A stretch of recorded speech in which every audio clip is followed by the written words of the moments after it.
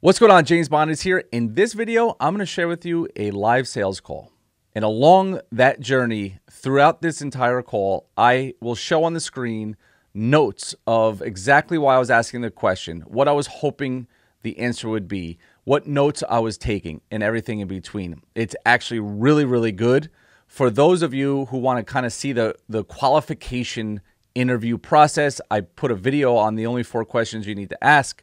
And then sub-questions, and I refer to those throughout the entire conversation in here. I want you to notice a few things. Number one, I don't show his face because I just don't want to. I don't think it's fair, right? Just because I'm training people how to do this, I don't think that, he needs to be on YouTube. So I blocked out his face, but within that block, you're going to see all the notes I was taking, why I asked those questions, so it actually worked out well. In addition, you're going to notice that out of the 28 minutes of this call that I did, and believe me, I cut out some stuff that just, laughing and stuff like that didn't matter. I spoke for 8 minutes out of the 28 minutes. I let him talk. I let him kind of guide the conversation, and then I use the information to help sell my services. And you're going to watch that transition and how I kind of went about it, okay? This was a warm call, so this was a qualification interview. This is not a hard sell call. And I want you to follow along, and I want you to watch and pause it and read the notes. You don't even need to pause it. They're up there long enough that you can listen and read at the same time, or pause it and read it and then continue to listen. It's really, really good, I believe. Do me a favor and comment, like, subscribe, because at the end of this video, and by the way, the best part is the end, because you're going to see how he basically went from kind of answering questions to convincing himself that he needs to do this, that he needs this service. And, it just was very easy. Okay. They don't all go like this, but I think it's good for a motivational perspective to understand that, yeah, not every call goes good, but the ones that do are fun to have, and they're worth going through the bad calls to get to the good calls, is basically my point. So enjoy it. If you found it useful, so again, subscribe, comment, like, it gets out to more people. And toward the end of this video, you're going to see basically exactly how this guy is going to become a client. Enjoy it. I'm just going to kind of ask some questions to kind of get to know the business a little bit, what you've done in the past, what you plan on doing, and what kind of goals you have, what you have in place, and kind of just see where you want to go with there. So we'll just keep it nonchalant and can move forward after to see what we want to do. Yeah, man. Sound good? So tell me, you got two parts of the business, right? Kind of more than 2, but yeah. So we've kind of got the GC side where it's just what it sounds like with GC projects, either for ourselves or for other people. We've got the hardscaping side, which is like pool pavers, outdoor kitchens, shit like that. Yeah. And then at the end of the, really, if you ask me what we are, we're property developers, real estate developers. And then as part of that, there's sort of the property management side of it. But yeah, I mean, I would say in terms of like the sort of like forward facing side of things, it's the GC and the hardscaping. And then, when we develop a building, I mean, listen, you'll tell me where I'm wrong, which will probably be more than one place, but like, in my mind, you guys could be super helpful on the hardscaping side. Yeah. And when we develop a building, we try to at least get them leased up without brokers, which means that like what I've done effectively is we've been running Google ads for like 300 and something, $350 a month, let's call it, for the property that I'm sitting in right now. Mm-hmm. And honestly, that's been really like very effective. Like we've gotten, I don't know, maybe 200 leads over the last 2 years. Obviously, some of them which are not good and some of which are pretty good. But like at the end of the day, we've been able to do that all with brokers. Now, as we continue to develop properties and have more of them over time, our ability to get good at that. I mean, listen, I hacked this together myself going on Google AdWords, and it worked okay. You guys will do better. I know that. Mm-hmm. But the point is, our ability to do well on that will be a real benefit for me and for us. So for me, at least in my mind right now, it's like figuring something out for the hardscaping stuff and then getting good. Although I would say the hardscaping thing is kind of priority 1 for me, right? Because like it's January. I'd like for us to kind of get this to a place where we've got where I've got a project manager that works specifically on that, and I want to keep them rolling. The building stuff, we, at our scale, we're doing 1, maybe 2 buildings a year. So although I want to figure that out at a high level, I don't think we have to focus on that like today, this week, that kind of thing. Yeah. All right, so hardscaping is number one. So the buildings you're developing, the ads that you're running is basically to fill up like a commercial, right? Yeah, it's commercial, and it is a little bit, the types of tenants that we get are a little bit more unique than like your average office building, right? So as a result, I think they're a little easier to advertise for, honestly.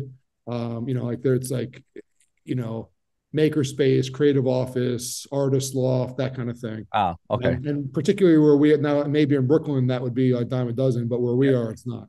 So you Gotcha. know, yeah. And so typically people that are looking for that, they'll just Google like, office space near me or, Yeah, things like that. and like normally, like a bigger client, bigger tenant would probably hire a broker or Broker. something like that. We're talking about smaller businesses, 1 to 4 or 5 person businesses typically. They're not sophisticated real estate people. They're just going to go on Google, look for space. And if we Yep. can come up and look cool, and honestly, our buildings are cooler than the other options they're going to have. So like, if we can Mhm. just get them to be aware of us, like it'll go fine. Yeah. All right, cool. So let's stick on hardscaping. So hardscaping, who typically is using the services? Is it like, residential? Is it, commercial?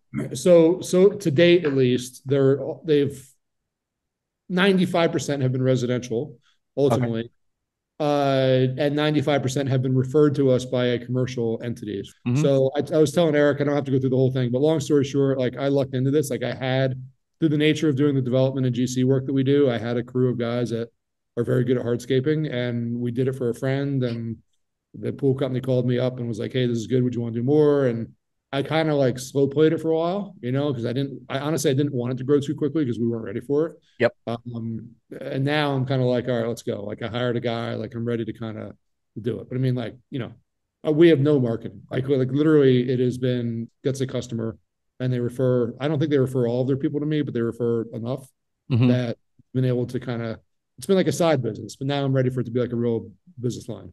Right. So basically you want to scale it where you don't, Yeah. if pools doesn't do enough pools, then you have no work type thing. Correct. I mean, literally, it would go away now. So now, obviously, we're not that dumb. I mean, like we're doing outreach right now with some other pool companies, with some contractors, like other commercial entities in particular that can like funnel us business. And Hmm. then obviously that's great. I mean, a pool company is like really ideal for this Yeah. because if someone's already agreed to put a pool in, like they don't really have but a choice but to do the hardscaping. Like it's not either or. Like you're doing both, right? Yeah. So Yeah. um, so they're perfect for us. They really are. And then of course, we need to do a better job of like some CRM stuff and the referrals from existing clients or past clients. That could be beneficial. And then the retail side that I think you guys can help us with, like getting more people, getting more potential clients. Now, the one thing, and you'll have to educate me, or we'll learn together. Like, I think that we'll probably get. I'm totally on board with like working with you guys. Don't get me wrong, but I suspect that we'll get more like when I get a lead from the Jersey Pools, it's 100% qualified lead. Like they're doing Sure. something. Hmm. Like, and we get 9 out of 10 of them. Like, Yeah. every once in a while, someone's price conscious to go with someone else. I'm sure that some of what we bring in, like through like online, some of it will be BS. It is what it is, but we'll just have to get better at like getting real ones, right? Yeah, yeah. So, of course, that's the struggle with every single business running any sort of ads is the filtering Yeah, process. And we can put something in place for that to at least deter the majority of the, let's call it, yeah, right? yeah, yeah, And then ultimately, really probably, and Eric has mentioned this to me, the biggest piece of the filtering process outside of a survey that we can put in there by asking, high quality questions of like, first of all, where do you live? So then we know, is it a decent place that you're living in, or you just want like a patio that, not even a yeah, patio, a walkway from the front to the back, right? yeah, And so yeah, there's things that we can put in place for that. But yeah, there'll always be, that's just yeah. part of business. You know I that. totally agree, of course. Yeah. Yeah. So what's the average, what would you say? How many jobs have you done like in the last couple of years, let's say? Uh, it's not that many. We call it 15 or so. 15, Okay. maybe, Yeah. 15, maybe 20. Well, actually, since you said that, let me just ask this because I'll ask it eventually. What service areas? So we've been focused on Long Beach Island, like just because pools are selling their pools. That's where, we go a lot vacation wise. And that's the guy that Michael that I hired as a PM.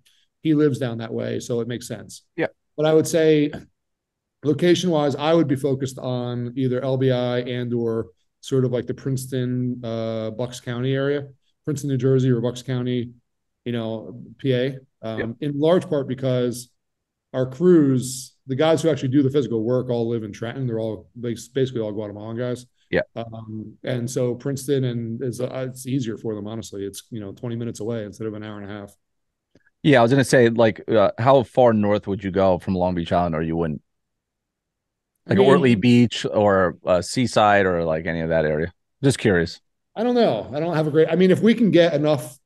Or big enough job or Exactly. I mean, if it were a big enough job, I might. If we could get, and I would. I think that honestly, I think that there's probably enough.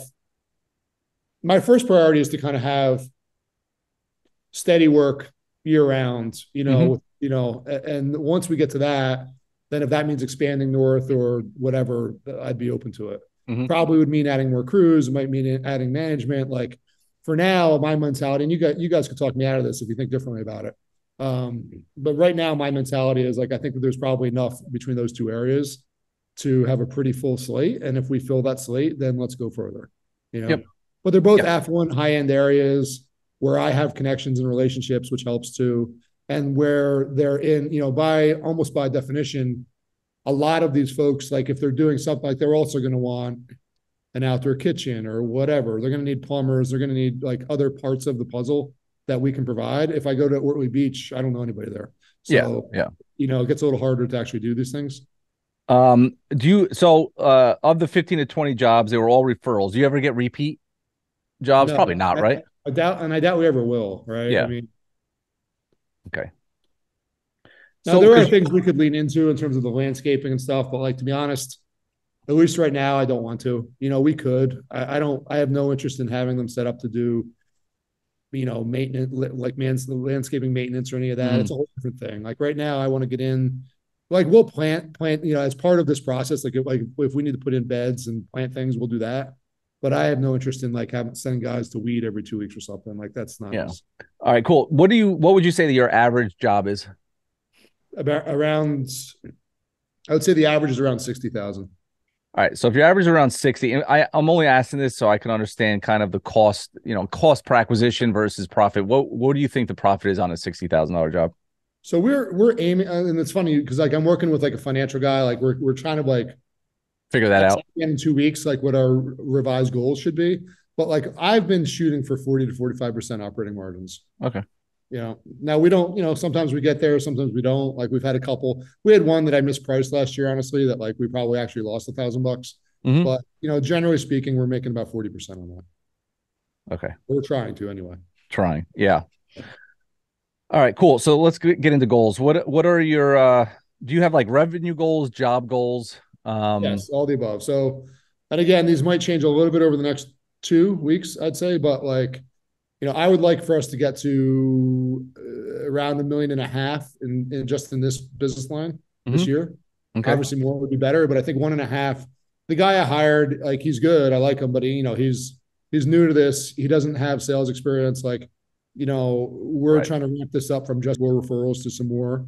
So 1.5. What does that mean? That means 20 projects. 25 jobs. Yeah, right. And by the way, one of the projects that we're doing right now is 225,000. Yeah. Probably the cheapest one that we'll ever do, at least down there, is 40. You Okay. know, but you're kind of like your median number is probably like 60, 65. Anyway, yeah, but 20 projects if you think about it, depending upon the seasonality, the weather. Some projects like a small project, a $40,000 project, you're in and out of in a week, basically. Hmm. A longer one like this $200,000, it's been 6 weeks. So, you start to think about it. We could theoretically do more than 20 projects in a year. But if the average becomes 2 weeks a project and then you've got some bad weather in there, yada, yada, yada, that feels like about the right number. Yeah, that seems right. You only got about 6 to 8 months depending on the weather to Yeah. do it. I mean, this year we're still doing it in January, but next year we could lose 3 months easily. So And if would you have to grow your staff to do that? Like would you have to hire anybody else, or 20 to I don't think 25 we need jobs is good? to do 20 to 25 projects. No, I mean, I Okay. think the guy who does it would be busy, but I don't think we need to grow. I think to go beyond that, we would need to grow. Okay. Not necessarily management, but specifically crews. We would need more crews. How many hardscaping jobs in that price range do you think is done in that area, your service areas in a given year? If you had to guess. I don't know. That's a good question that I probably should have a better answer to. I mean, I know I mean, I don't know. You've seen Klein down there, right? Like who else Yeah, is yeah, down there? I mean, there's got to be thousands, honestly. yeah. I don't know. I don't know if we're talking about 2,000 or 5,000, but I mean, given the number of houses that down, it's got to be thousands between pools and then just new construction. Most new construction houses are getting something, right? Hmm. Um, Yeah, yeah, exactly. A lot of building going on and all that stuff. So yeah. I don't have a great answer to that, but it's a hell of a lot more than the 6 or 7 I'm doing now. yeah, yeah. And the only reason why I asked that is because what kind of revenue share do you not revenue, what kind of job share do you actually need in order to get to that goal, at least the Not first much. year goal? I mean, Not that's much, right? not Yeah, much. No. yeah. I So mean, it's just candidly, again, not like you guys will, hopefully you'll get us however many a year, but like if we get another pool company or two, we'll probably get to 20, yeah. So then like if you guys get us another whatever 20, I don't even know. Like we'll figure that out as we go, right? But Hmm. like and it's not much. It's really not. Okay, sweet. So you said for Hardscape, you're not doing any advertising. Do you do any advertising for your other business? No, Okay. really don't. I mean, we have a website, and then like our individual, like our properties have their own, will have their own website. So like those are more targeted. Um, but no, we don't. All right. So I would say the best, I was going to ask what has worked best up to this point for getting new customers. That would be referrals. Development deals, though, that's just more about buying the land. Yeah. So when you're meeting with, I know when you're getting a referral from a pool company, typically, how does it work? Are you giving the price? Are you giving it to the pool company to give for them to give the price? How does that work? No, they they don't have anything to do with it other than to say like, hey, Use them. James, they can't mandate it obviously, but they'll just like they'll make the introduction. They'll be like, hey, James is putting in a new pool at such and such an address. Here's his number. Give him a call, basically. Hmm. Now they, for some reason, and I don't really understand why they do it. They typically, and not just they, other pool companies will do it too. Will include, say, the coping, which is the stuff like right around the edge of the pool, and like 200 or 300 square feet of paver around that. They'll include that in their price. Gotcha. Um, but then anything, but like we haven't had anyone do just that yet. I mean, because that's not enough, Hmm. right? So, but anyway, they'll include. I think it's like a way for them to kind of like fudge their numbers a little bit, to be honest with you. But whatever. Point is, anything that goes above and beyond that, like we negotiate whatever we negotiate. I don't pay them a referral fee. Like it's whatever we can work out. Gotcha. I was going to ask that. So they don't get anything for referring you. They don't get anything. Okay. When I see them, I buy them a beer. But other than that, not much more. All right, cool. And when you're giving the price to somebody, like, is it just here's what I can do, here's the price? Like, you don't have any special, like I'll throw this in or like, We haven't done any of that yet. I mean, like we, like all businesses, right? Like I play with the pricing a little bit. Candidly, part art, part science. Depends upon how price sensitive I think the client is. I'm just kind of like doing a budget, an estimate of like how much I think it's actually going to cost us, throwing some contingency on there, it's profit margin, and kind of going from there. We're not. There's no special deals or like, hey, fall specials or any of that. yeah. Sometimes like in GCing and any home improvement and stuff like that, typically outside of a price would be fast, right? So, you could always, the offer could always be, getting it done. And depending on the job, we can get it done as little as 7 to 14 days, whatever it might Right, be. right. But in Yeah. the end, it's just to get you to get the quote and try to close a deal. I mean, Yeah. it's just trying to get them to the, I mean, the one advantage that we legitimately do have is that we typically, as long as we don't have any delays getting the material, which sometimes we do, yeah. we typically can service clients down there faster than like a client or someone like that who Hmm. I don't know for a fact, but I mean, I've heard sort of secondhand, they'll tell people, oh, well, we can get you on the schedule in September, like if they call now. And Yeah. I'll be like, hey, we can probably get pavers in 3 weeks. We'll schedule you for 4 weeks from now if the weather's okay. Yeah, yeah. Hmm. And So that's what I mean. yeah. Like we're putting a pool down in Ortley, and it was like a year and a half just for the pool, and it was like, all right, cool. I mean, most of these questions I answered. So I guess basically, really, what it comes down to is, typically in a situation like this, right? Like you need a website, obviously, Yeah. right? Yeah. Really only for if you're gonna run ads, people are gonna Google the company and they should have somewhere to go, right? rather than Absolutely. just what's that? Yeah, absolutely. And so I actually was like working on one last week on just like something simple on Wix. I mean, we can eventually replace that in the future or right away for that matter. I Uh-huh. mean, it's really just my time. But yes, and that one would be specific just to hardscaping, just have pictures of hardscaping, have some language on that. You know, you guys can put the AdWords and all that kind of stuff in there. But yes, of course. Okay, so let me just pull this up really quick. Obviously you understand how this works, but if somebody's searching or we're running pay per click, typically you would want your Google Business Profile, which you would need a website for anyway. Yep. We would create a landing page that is geared toward lead capture. Okay. Websites typically is branding, more about branding. And so, you want to be able to run ads with a landing page. And essentially, anybody searching, they can find you these three ways, whether it's an ad, whether it's your Google Business Profile or your website. Yep. And then anybody who comes through, we're filtering the leads and following up for a quote. Essentially, that's the third grade way to explain it, which Yep. you've done it before, so you understand. And so typically, so like this is one of a client here. He's in Washington, D.C., ugliest website in the world. Mm-hmm. But it doesn't matter sometimes because ultimately, he's ranking. We're running ads. It's not the ads aren't going to show here because it's in Washington, but you Yep. could see like he's ranking third in the organic listings. So there's a lot of way to skin the cat, right? Fastest way: run pay per click advertising, get a landing page, get a survey in, measure the traffic, see if the leads are really. Add more filters to it, and create an automatic way to follow up with them through a CRM, right? Could Yes. provide that as well. Very simple. We have our own CRM that we would run all the ads through. All the contacts would go into it. It would be your own account. You could choose to go in it or not. We can create automation for the leads that come in to auto text, auto email. If they're a qualified lead, we could have it ring to your phone. I mean, there's a million ways we could do this.